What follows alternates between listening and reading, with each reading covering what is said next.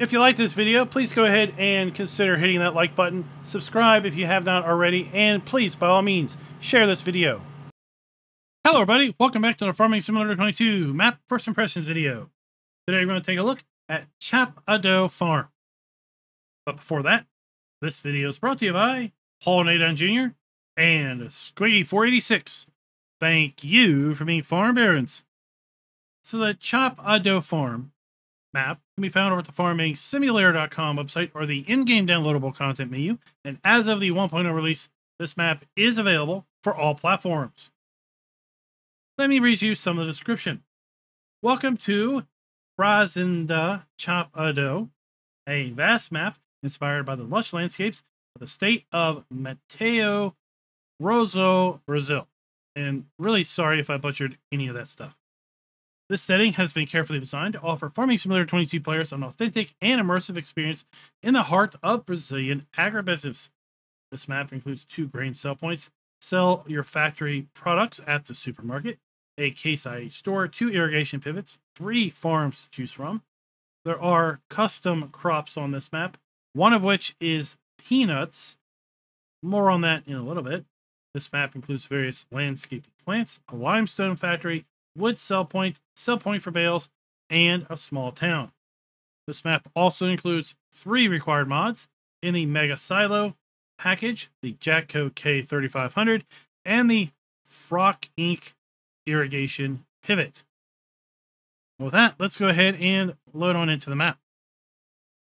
So in addition to those required mods, we are also going to be using the mods we typically use when we look at maps. They are additional field info, additional game settings, animal food overview, field lease, field calculator, precision farming, and straw harvest.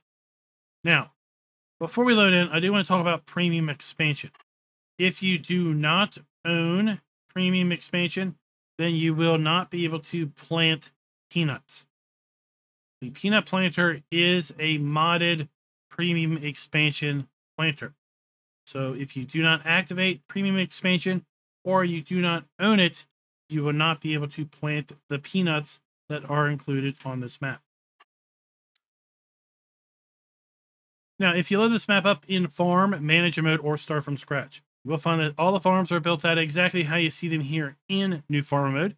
In addition, you do have starting machinery in all of those game modes.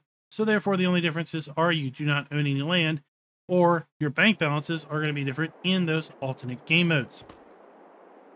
In addition, I loaded this map up with my low-end test system, which is using integrated AMD graphics, and I found a solid 60 frames per second wherever I was on this map. So if you are running with a lower-end system, you should have no issues whatsoever maintaining very high and steady frame rates.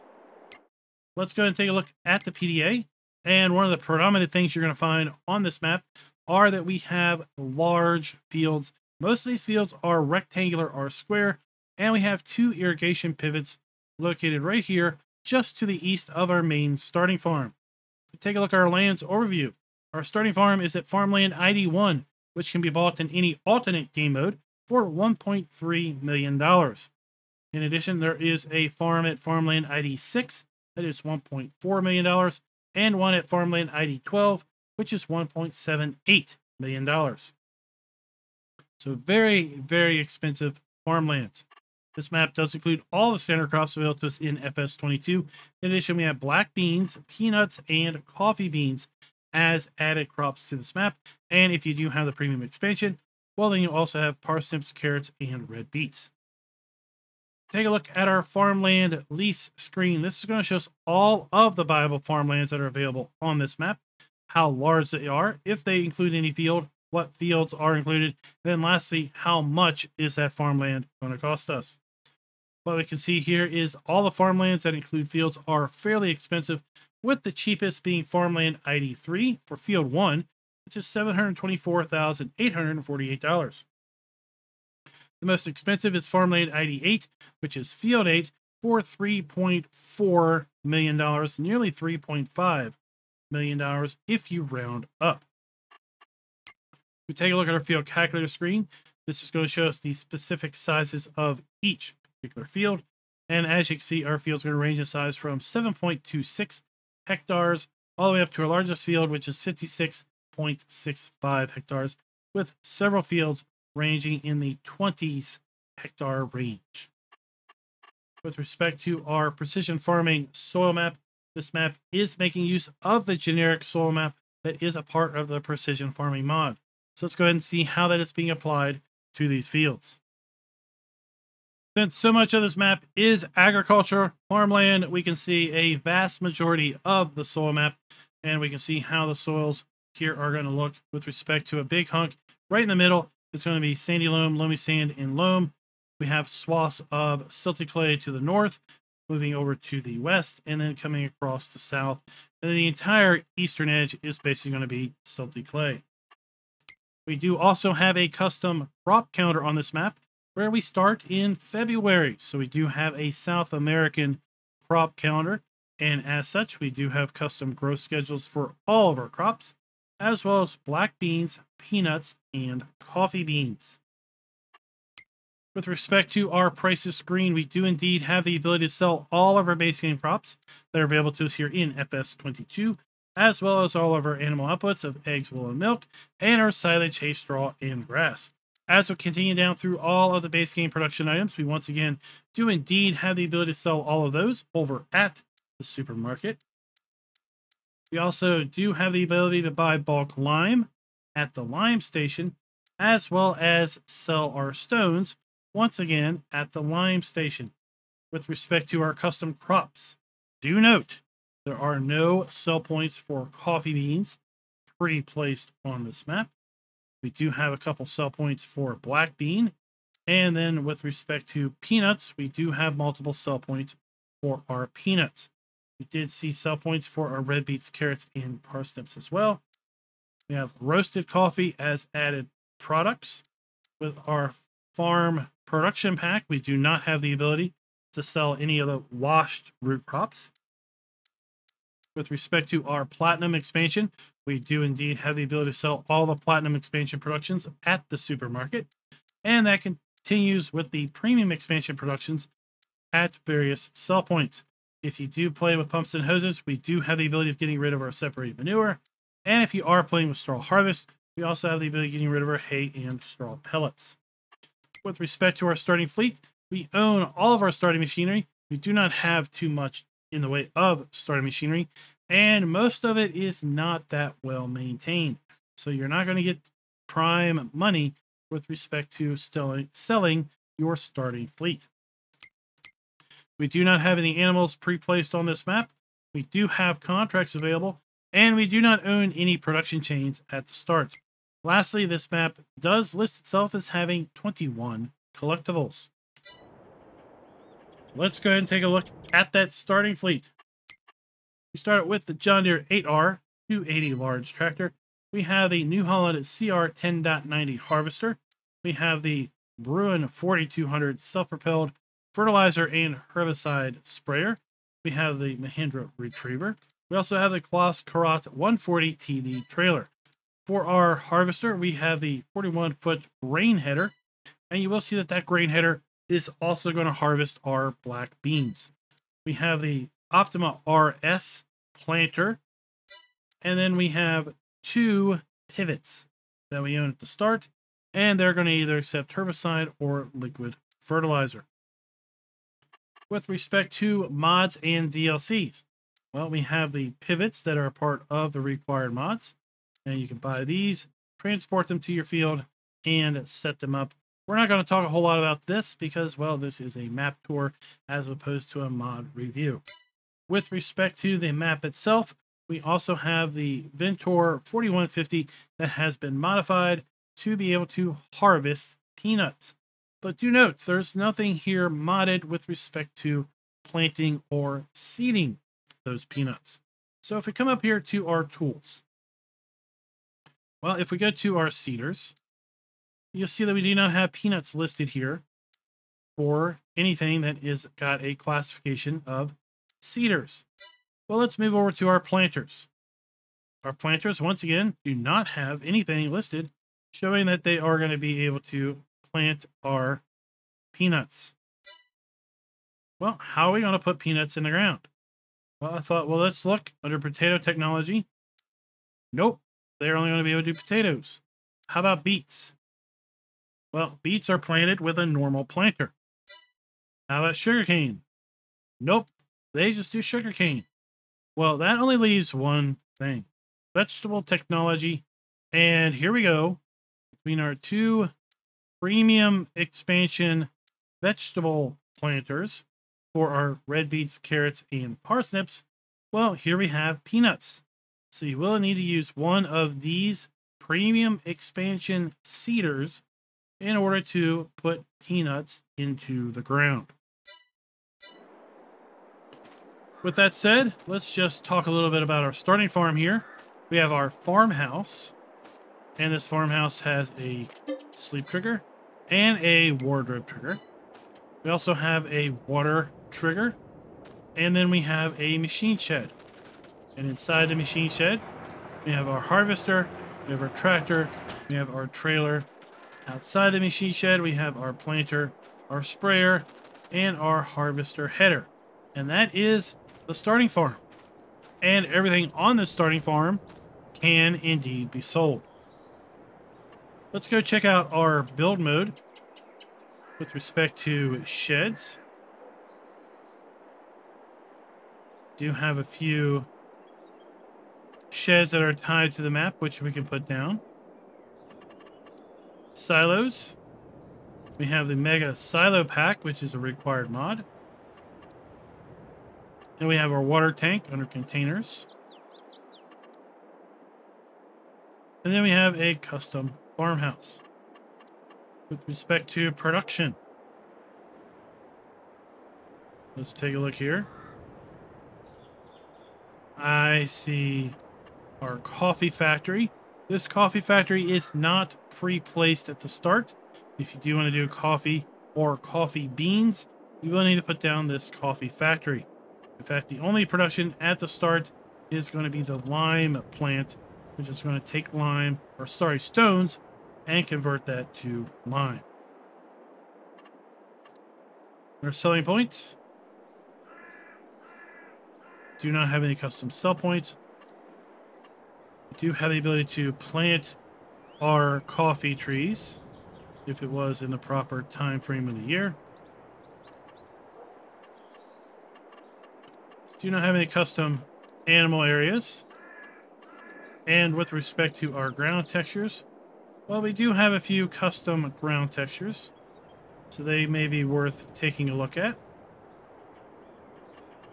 And as far as plants go, do have some custom plants also added here, so you can really decorate up your farms or your areas.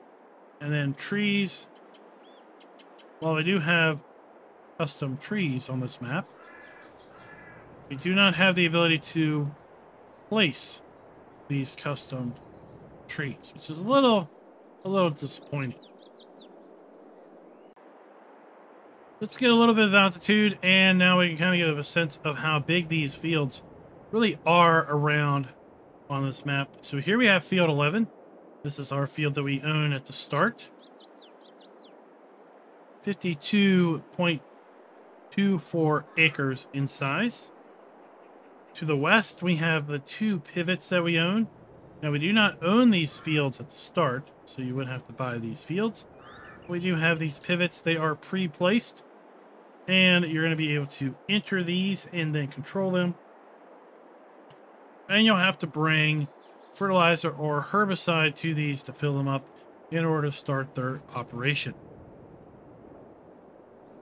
To the northeast, we have one of the two grain sell points. And this is also where we're going to find our wood sell point. So we're going to come here through the scales, and directly to our left, we have our wood sell point. So we have a wood dump and wood sell trigger. And then we're going to move, and then here we have our grain sell point here at Pioneer Grain. We move to the south, we're going to come across the small town. And here at the small town, to the right, we're going to come up to our gas station.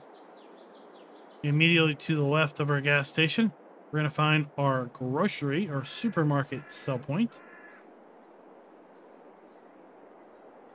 So we have our fuel station, our supermarket sell point right there.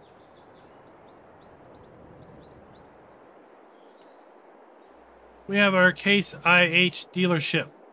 And our Case IH dealership is closed up until 9 a.m. And at 9 a.m., these front doors do open, as well as the rear doors. Now, if we have our F1 menu up, and we come up here to the door, you can see in the F1 menu, it says store closed. Well, the store isn't closed. It was up until 9, but now we can come in here and we can, well, do our business. So let's go ahead and just pick up our Mahindra just to see where vehicles are going to spawn when we buy them here at the shop. Now, as far as our service bay, well, we can just take this hallway back here to the service dealership area. And we're going to have our activation trigger right there for our dealer trigger. And the trigger itself, well, it's basically right here along these cones, right at the door, up in this general area. So it's this rectangle here. I would like to have seen markers indicating where the trigger started and stopped. Now, if we come to this door area, you're going to see once again it says store closed. But the store is not closed. I'm not really sure why it doesn't cycle from store closed to store open. But at any rate, maybe that is a custom script that for one reason or the other is missing from this map. Got a really nice parts department here. A really nice detailed dealership. We have a very large area for our vehicles to spawn back here in the back, which is good because, well, we're going to want to buy large machinery for these fairly large fields. We have our bale sell point right next to our dealership. And let's continue south along the eastern edge of the map. Field 3, well, it's going to be 48 acres in size. And this is going to be our animal dealership down here to the southeast corner. Do have some animated cows down here, so it's nice to see a little bit of life here at the dealership. We have our trigger.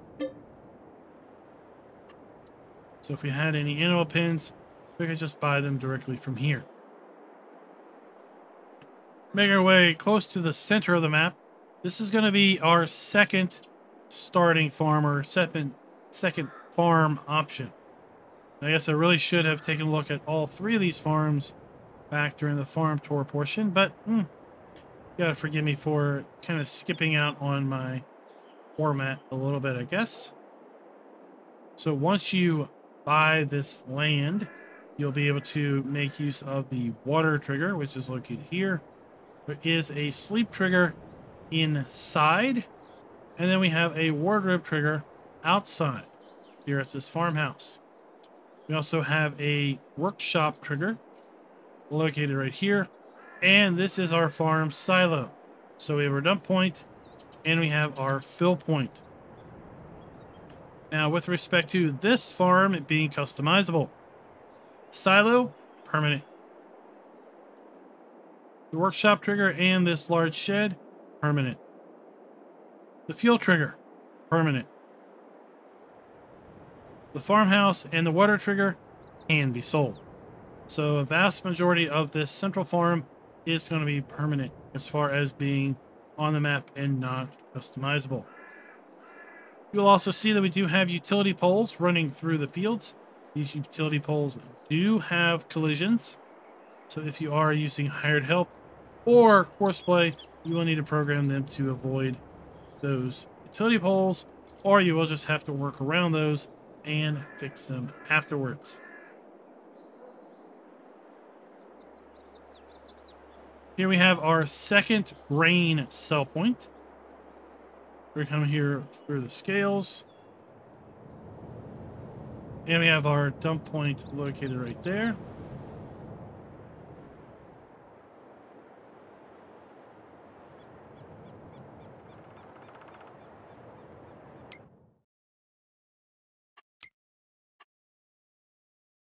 And then behind us, we have our lime production. So this is the only production on the map. For $250,000, we can buy our lime production. We're going to deliver stones here, and we're going to output lime over here. Now there are two outputs.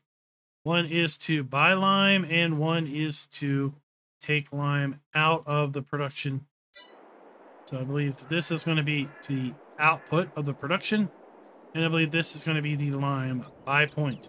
It would be nice to see some signage here indicating which is the buy point and which is the output of your production.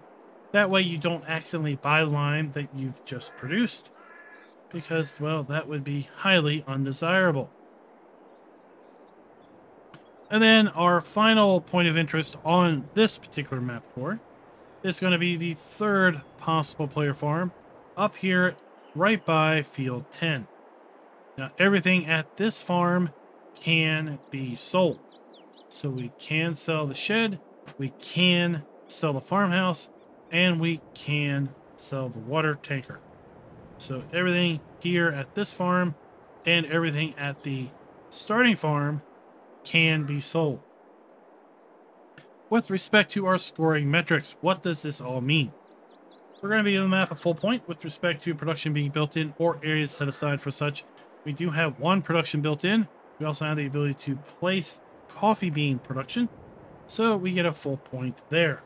With respect to the ability to sell all of our basic crops, animal outputs, and productions, here once again I'm going to be giving the map a full point there as well, because we do indeed have the ability to sell all of the basic productions, all the basic crops, as well as all the animal outputs. With respect to the farm being customizable, we are going to take a quarter point off because of the things that we cannot sell here at this central farm. Again, they're going to be the large farm silo, this large shed, and the fuel trigger.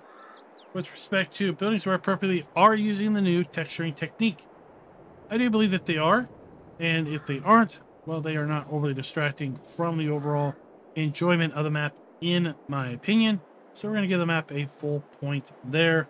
Then lastly, trigger and interactive areas being clearly marked.